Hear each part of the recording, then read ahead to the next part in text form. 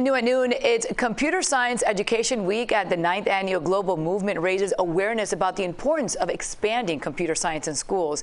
CBS 4's Brooke Shafer is live in Fort Lauderdale, where the focus in Broward County is with coding. Brooke.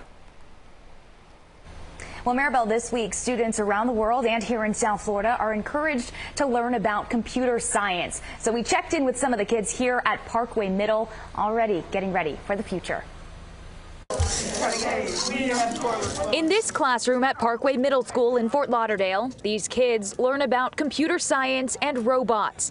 8th grader Gabriel Garcia custom built this robot. Well, ever since I was like a small child, I always tried to build robots. And this morning, this class and classrooms around the world kicked off Computer Science Education Week.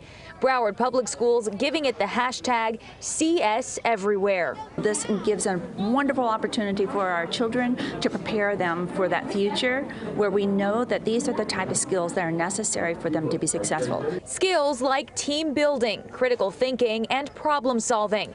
Sean Seeley is the robotics and computer science teacher at Parkway. He teaches about 175 kids from 3rd grade to 8th. Computer science is everywhere, just about every aspect of life that we engage in, from driving on the streets and we're in our cars, see the toll booths, all the way to the medical field. This week, students at every age and at every school are encouraged to do at least 1 hour of computer coding, setting them up for success in the classroom and beyond.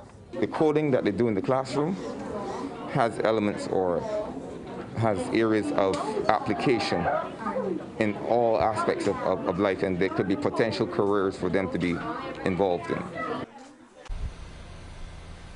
And those careers, Maribel, are certainly waiting for them. Some of the kids here, I'm told, are already making apps. Some of them want to be engineers as well. So they are definitely getting ready for the future. Computer Science Week started today. It goes through Friday.